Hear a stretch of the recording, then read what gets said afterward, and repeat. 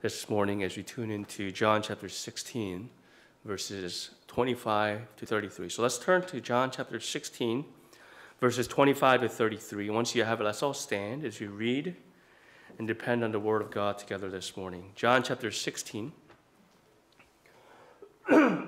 verses 25 to 33.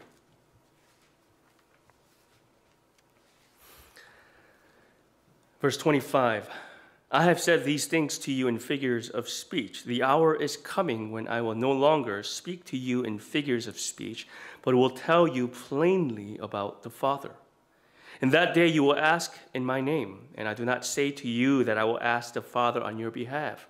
For the Father himself loves you, because you have loved me and have believed that I came from God. I came from the Father and have come into the world, and now I am leaving the world and going to the Father. His disciples said, now you are speaking plainly and not using figurative speech. Now we know that you know all things and do not need anyone to question you. This is why we believe that you came from God. Jesus answered them, do you now believe? Behold, the hour is coming. Indeed, it has come when you will be scattered, each to his own home, and will leave me alone. Yet I am not alone, for the Father is with me. I have said these things to you, that in me you may have peace.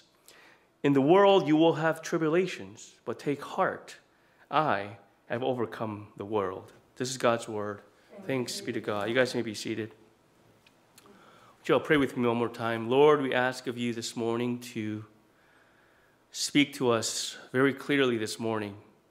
Although we might be in different stages in our journey with you, the one thing that unites us together is that we are desperately in need of your truth this morning.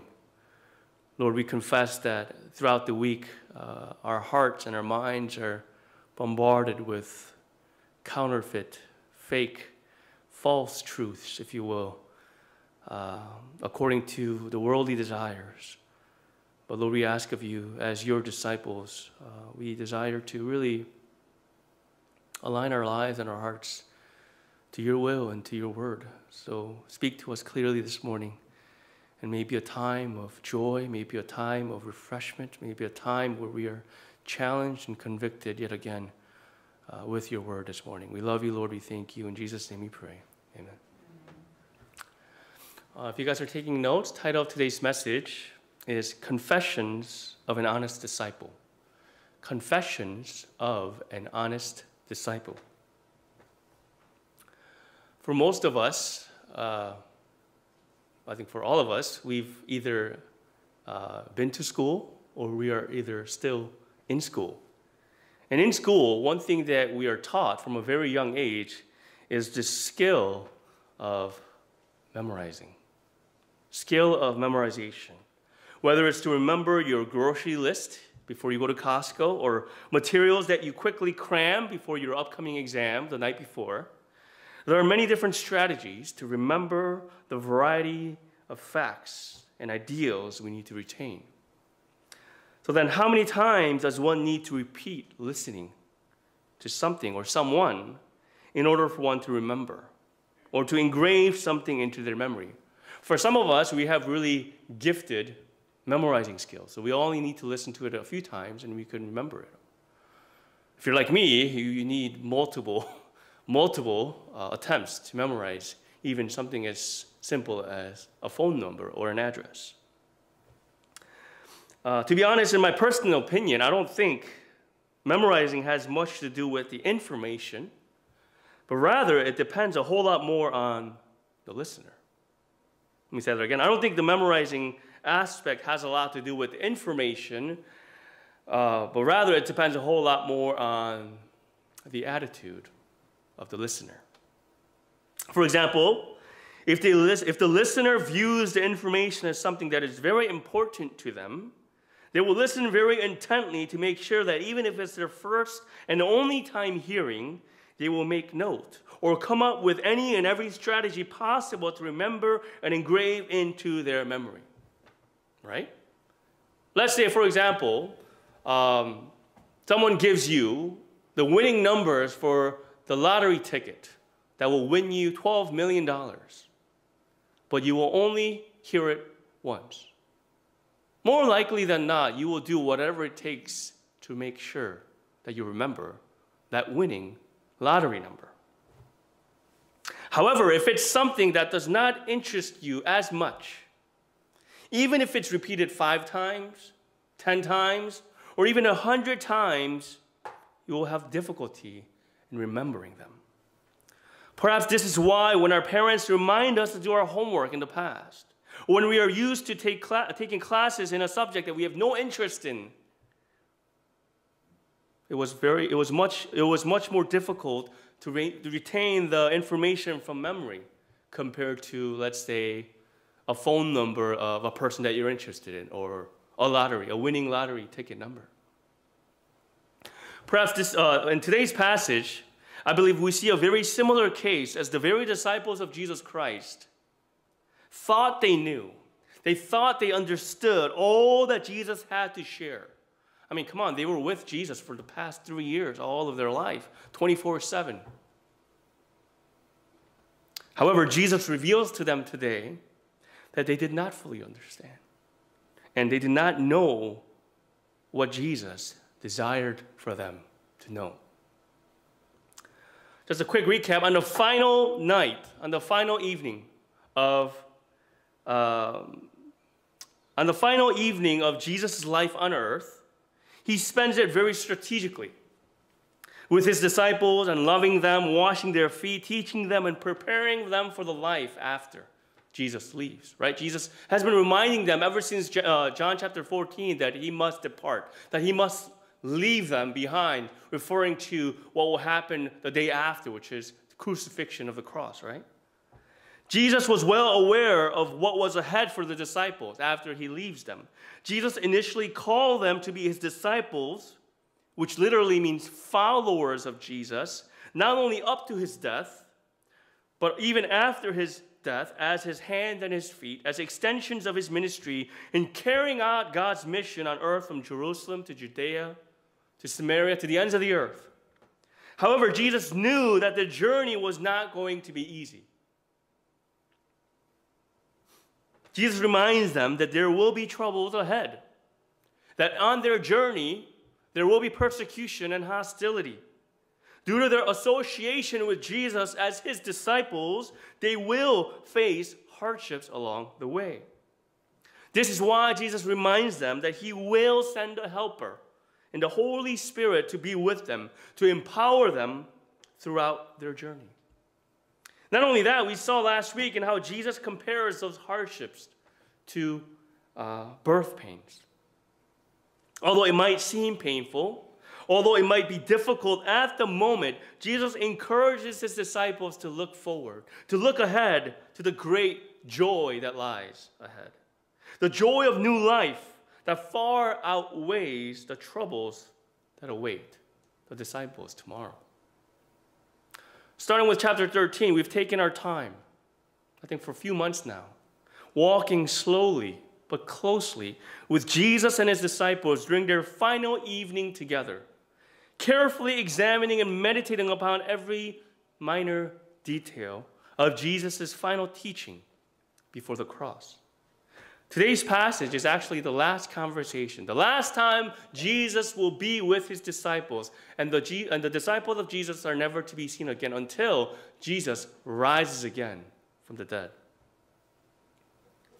And during this last conversation that Jesus has with his disciples, we see that Jesus is at it again, reminding them one last time that he desperately wishes for the disciples to understand, to really know. Look with me in verse 25. I don't think I have it up there, but if you look at it in your Bible, verse 25 says, I have said these things to you in figures of speech. The hour is coming when I will no longer speak to you in figures of speech, but will tell you plainly about the Father. In that day you will ask in my name. I do not say to you that I will ask the Father on your behalf, for the Father himself loves you, because you have loved me and believed that I came from God. I came from the Father and have come into the world, and now I am leaving the world and going to the Father. I don't know about you, but it seems to me that Jesus is repeating and reiterating himself over and over and over again regarding his departure, regarding his identity and his relationship with God the Father, regarding his mission on earth. Perhaps because for Jesus, there was nothing more important than to prepare his disciples for the journey ahead. He loves his disciples, and he wants for them to be ready for what is ahead. So then, how did the disciples respond? After all that Jesus had to share, the disciples confessed, perhaps with too much confidence, overconfidence, that they knew, that they understood, that they believed all that Jesus desired for them to know. I went ahead of myself on the slide, but our first point, basically they're saying, Jesus, we get it. With their overconfident confession, they're saying, Jesus, we got you. We get what you're trying to say. Right? Look with me in verse 29. His disciples said, now you are speaking plainly and not using figurative speech. Now we know that you know all things and do not need anyone to question you. This is why we believe that you came from God. Jesus, we get it. You don't got to repeat yourself anymore. As if Jesus was speaking a different language all this time, the disciples think now they know. Now they believe what Jesus has been talking about all this time. But if we look very closely at the context of the passage, despite their overconfidence, they didn't know. They didn't really understand. And they didn't really believe. It's as if the disciples have annoyed and grown tired of Jesus repeating over and over again the same thing that doesn't really make sense to them. So rather than humbly admitting that they don't know, that they still don't understand, because that means they'll have to hear it again from Jesus for the 1000th time, they simply respond, Jesus, we get it. You can stop. We know what you're trying to say, so you can stop now. Like when our parents nag us over and over again to do our homework, or when they remind us of our weekly chores, to do the dishes, to wash, do the laundry, or when someone continuously points out our mistakes over and over and over again. The disciples were fed up and saying, Jesus, we get it. Please stop. No more. The easiest way to respond is with this simple phrase, I know. I know. The disciples concluded that they know. They get it. They believe as they simply try to regurgitate everything that Jesus has shared with them from memory.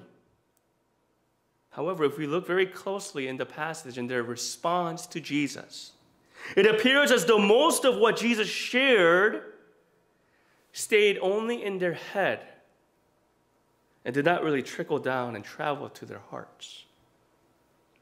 Although they confessed with their lips that they know Jesus and that he reveals all things, although they confessed with their lips that Jesus came from God, the overconfident confession was shallow at best and no different from those Jewish religious leaders and what they said about Jesus.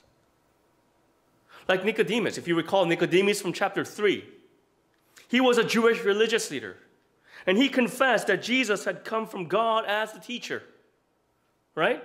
He says, the man came to Jesus, this is Nicodemus, by night and said to him, Rabbi, or teacher, we know that you are a teacher come from God, for no one can do these signs that you do unless God is with him.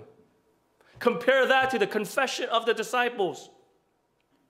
Not much different, is it? As they share, we know all things and do not need anyone to question you. This is why we believe that you came from God. The only confession after 3 years that the disciples could give is, Jesus, we know that you are from God. Even unbelievers knew that Jesus came from God. All they were doing was simply confirming, nodding, and regurgitating what Jesus has already shared.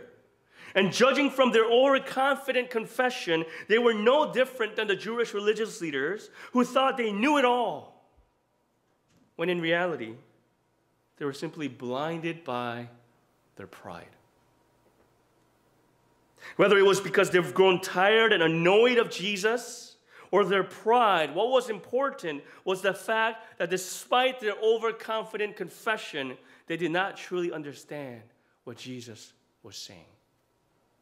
And I'm willing to bet that there are some of us here this morning who have this similar attitude when it comes to listening a sermon, when it comes to reading a Bible passage.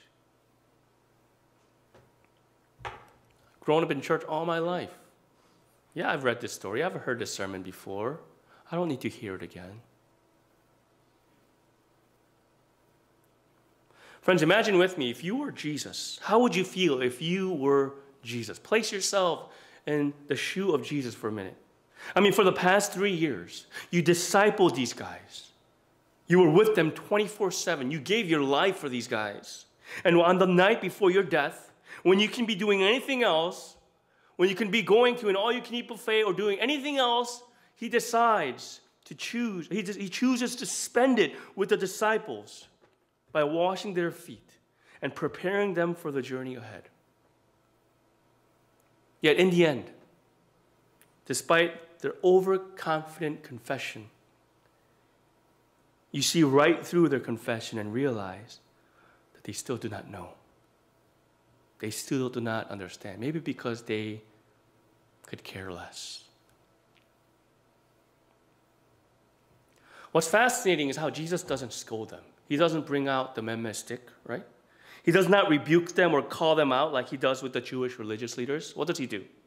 Instead, Jesus graciously challenges the depth, the weight, or perhaps the authenticity of their confession. Look with me in verse 31. Basically, Jesus is saying, do you really know? Jesus answered them, do you now believe? Now, this response in verse 31 from Jesus can be understood in two different ways. It can be understood as a question, or it can be understood as an exclamation. As an exclamation, it can mean finally, wow, now you believe. If translated in this way, it can mean that Jesus is finally relieved to know that the disciples finally get it. Okay, it's all worth it because after 3 years, finally they get it. Finally, they understand what I've been trying to say all this time. Or it can be understood as a question, meaning, do you really believe? Do you truly believe? If translated as a question, it gives a sign of concern, reservation, as if Jesus was not satisfied with the response. So which one is it? Is it an exclamation or is it a question? Was he relieved or was he concerned for the disciples? We can find the answer to this question from the following verse in verse 32. Verse 32, Jesus says, behold, the hour is coming. Indeed, it has come. The hour has come when you will be scattered, each to his own home, and you will leave me alone. Yet I am not alone, for the Father is with me. Friends, judging from verse 32, we could clearly see that Jesus was concerned. He was not relieved because the disciples finally understood. No, he was concerned. Despite their honest, overconfident confession, Jesus reminds them that they still have a long ways to go. And they do not fully understand. They do not know and believe yet the truth that Jesus has been teaching them all this time. Jesus reminds them exactly what's going to happen in a few short hours. Once Jesus is arrested, once he is trialed, mocked, beaten, and crucified on the cross, disciples will not be by his side. Even Peter, who put his life on the line, said, I will never leave you. Even if all these other disciples leave you, I will never leave you. Instead, they will be scattered, hiding, each to his own home. The word here, scatter, recalls an Old Testament prophecy from Zechariah, right? Strike the shepherd, Jesus Christ, and the sheep will be scattered. This prophecy is going to be fulfilled as Jesus is crucified on the cross. Although the disciples boasted so confidently to Jesus, saying, they know, I got you, Jesus, we get it, we believe. Jesus reveals to them that they don't know. They don't know what Jesus desired for them to know. They only know enough to get by, only enough to follow Jesus up to the cross, or not even as they fled as soon as Jesus is arrested. Despite reminding the disciples over and over again, even in chapter 16 alone, it says, hostility is coming, persecution is coming, tribulation is waiting. They were not prepared to handle the heat. They were not prepared to handle the persecution and tribulations ahead. It's like saying you studied for an exam and you know the material, but you won't know just how much you really studied until you stand up to the test. And then you give the excuse, man, everything I studied for was not on the exam. It's maybe because you didn't really study and you didn't really grasp the lectures or the readings. Despite their overconfident confession, Jesus reminds them the shocking reality, the shocking truth that they will eventually flee and scatter like sheep, leaving Jesus all alone as he is crucified on the cross. So the question we got to ask is, what were they missing? What were they blind to? What was the cause of their fleeing and scattering despite their overconfident confession? I believe the answer lies in the following verse, in verse 33. And if we can, if we're able, I would like for all of us to read verse 33 all together out loud. Can we do that? Let's do that. Verse 33. Ready? Go. I have said these things to you that in me you may have peace. In the world you will have tribulations, but take heart. I have overcome the world.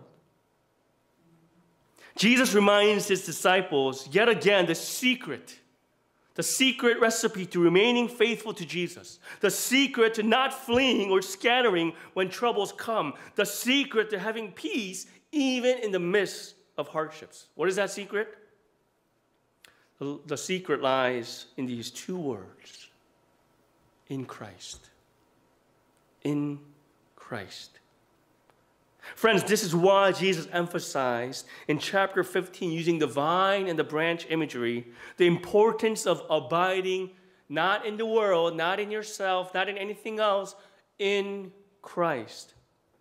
It is only when they are abiding in Christ are they able to bear fruit. It is only when they abide in Christ are they able to love each other. It is only when they abide in Christ are they able to go through hardships, hatred, hostility that are coming their way. And Jesus takes it a step further. He picks it up a notch and he says that you can even have peace, true peace, in all circumstances, as long as they are in who? In Christ. Jesus promises his disciples that hardships, sufferings, hostility is coming. It's on their way. But they can have peace. They can have peace even in the midst of tough times as long as they are in Christ. Friends, I believe we have a often misunderstanding of what peace ought to look like. Peace does not mean a safer environment. Peace does not mean exemption from hardships and troubles. Although the disciples were able to run away and scatter when Jesus was captured in a safer environment, they would have to live in fear, in hiding. That's not peace. Instead, Jesus is reminding his disciples once again, abide in me. Because there is only one place in all the world where we can have true, everlasting peace. Where? That can only be found in me, in Jesus Christ. You want to experience true, everlasting peace? We think if we go to Cancun or Hawaii or go to Maldives, enjoy a very peace, calm vacation without any troubles for the rest of our lives, that is true peace. No, you will be miserable eventually. God is the one who created us, and He has the key, the answer to true everlasting peace. And He gives us the answer to the test. What is the answer? The answer is in Christ. Yet here we are, so busy, so exhausted and tired, looking for peace elsewhere, anywhere else, but in the answer itself in Christ. Friends, this peace that Jesus is referring to is in relation to how we view and understand the cross. Some of us might have jewelry in the shape of a cross. Some of us would like to rock even a tattoo in the shape of a cross. But do we really even know the meaning of the cross? To the world, the cross represented both a curse and a failure. Back in Jesus' times, no one would dare to wear a cross as a necklace or as a jewelry. No one would dare to put a cross as a tattoo on their body. Why? Because it meant a curse and it meant a failure. According to Jewish tradition, the cross was a place for a cursed one. And according to the Hellenistic tradition, the cross was a place for those fake rebels, those who have failed to revolt against the Roman government. To the world, the cross meant complete defeat and uttermost humiliation. However, Jesus reminds His disciples in verse 33 to take heart, to be encouraged, and to see the cross not as a cursed place, not as a place of failure, defeat, and humiliation, no, but rather a place where Jesus is victorious, a place where Jesus overcomes the world, a place where Jesus defeats sin and death once and for all. Verse 33, in the world you will have tribulations, not you might, not maybe, but you will have tribulations, but take heart. Why? For I, Jesus Christ, have overcome the world. On the final night of His life on earth, Jesus graciously warns His disciples, perhaps even begging them to see the cross not as a place of defeat, not as a place of humiliation, but a place of victory. It is only when they truly know, understand, and believe this truth about the cross, they are able to find true everlasting peace as they partake in Christ's victory once and for all. Friends, let me ask you guys, how do we view the cross? It's a nice shape. It looks nice as a necklace or on a tattoo. What is your honest confession before our Lord this morning? How do you view the cross? Do you truly know our Savior and our Lord Jesus Christ? Or do you just nominally pretend and give Him lip service? According to Jesus, anyone can regurgitate or recite what He taught. Anyone can read the Bible and act as though they know and they believe. Even unbelievers are more serious about reading and studying the Scriptures so that they can refute against it. But when push comes to shove, friends, Jesus is not interested in fake or nominal disciples who think they know a lot about Jesus, who give Him lip service thinking that is more than enough. I'm sorry, but Jesus is not interested in nominal disciples. Instead, He wants to remind each and every one of us this morning what true discipleship ought to look like. When Jesus first called His disciples, He said in Matthew 16, verse 24, if anyone would come after me, if you want to be my disciple, let him deny himself, take up his cross, and follow me. Jesus doesn't simply say, follow me. He says you must deny yourself, take up the cross, and follow me. Friends, if we consider ourselves a disciple of Jesus, a true follower of Jesus, our journey will and should resemble Christ's journey to the cross. We are to deny ourselves, carry our cross, and follow Jesus, the road marked with suffering and shame. Just as Jesus mentioned in verse 33, Jesus does not say to you, you might have tribulation. No, he says, you will. You will have tribulations, meaning it's inevitable. If you consider yourself a follower, a true disciple of Jesus Christ, your journey ahead will have tribulations. Yet Jesus empowers us to not only focus on our tribulations and hardships that await, but he tells us to focus and be empowered and take courage in him, in Christ, because in the end, assurance and hope will have the last word.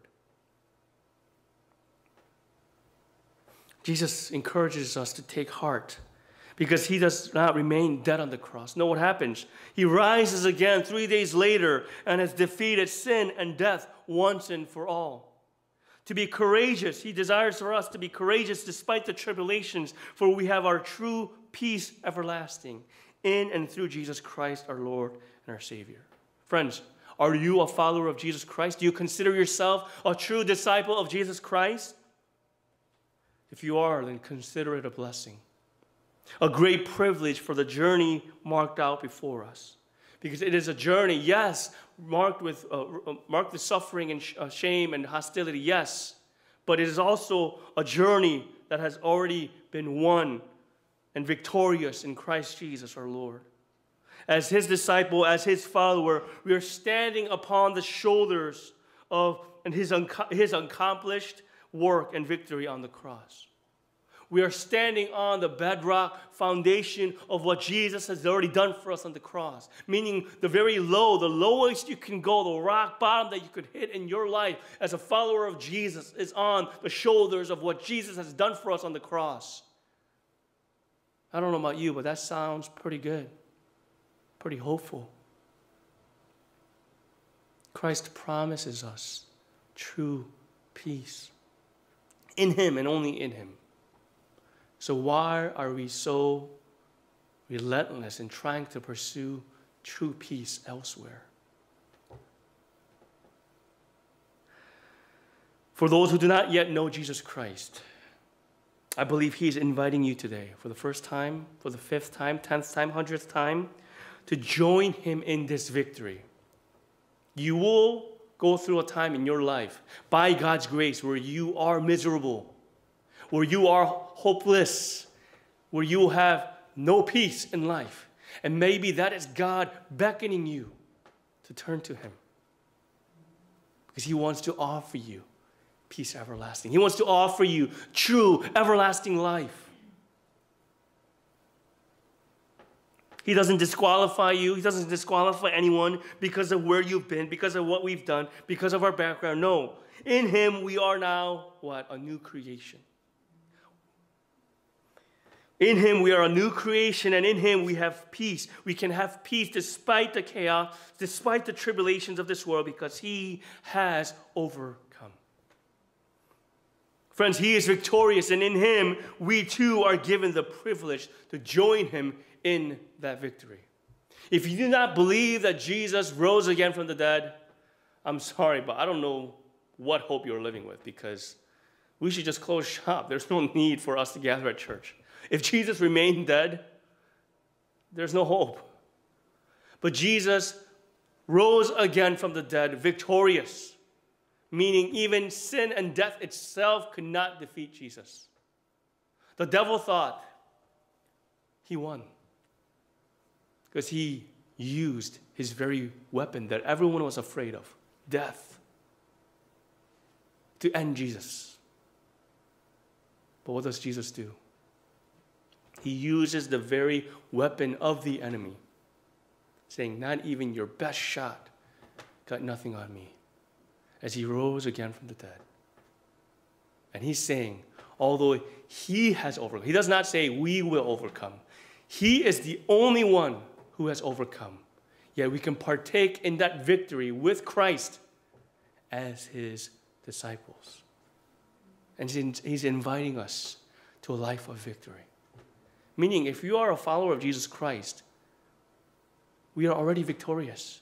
We have already overcome the world because of Christ in him. So why are we living a life so defeated?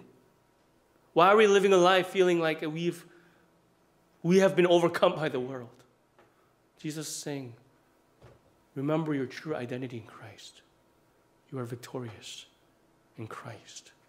You are victorious children of God, purchased by his blood.